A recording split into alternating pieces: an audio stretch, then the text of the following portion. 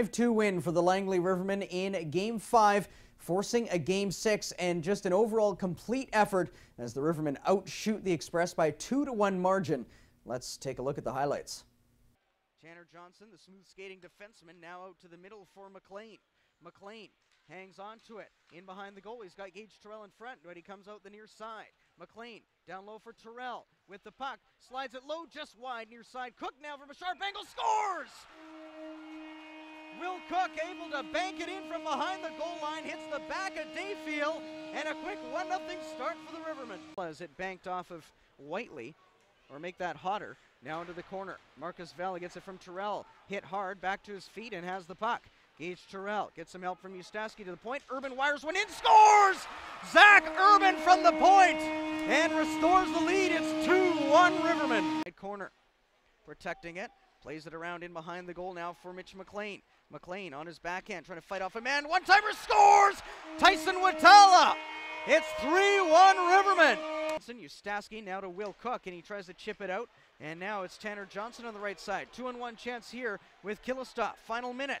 Johnson backhand, he scores! Tanner Johnson, his second of the playoffs. He's pumped. The Rivermen are pumped. It's 4-1 Rivermen. Puck is in behind Reichert, seemed the only one to know. Reichert comes into the slot. Reichert takes a shot, he scores! There it is. Jacob Reichert had Dayfield down and out, and he slides it just in. McLean gave it some help, and it's now back to a 3-goal lead, 5-2 Rivermen with 12:51 to go.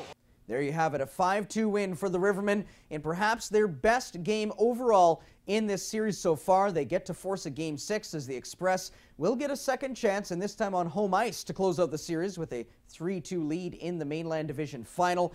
But the Rivermen have a lot to be excited about from tonight. Brock Crosthwaite with another very strong performance in goal with 24 saves. Gage Terrell finally breaking open after he seemed a bit snake-bitten the last little while, scoring his second goal of the playoffs, getting an assist as well. Will Cook again with another goal, and his return again felt big time by the Langley Rivermen. And again, the big-time performers stepping up to the plate. Tyson Watala keeping his point streak going with another goal tonight. And the Langley Rivermen also playing very defensively solid in their own zone. A 5-2 win in Game 5. Game 6 coming up tomorrow night in Coquitlam.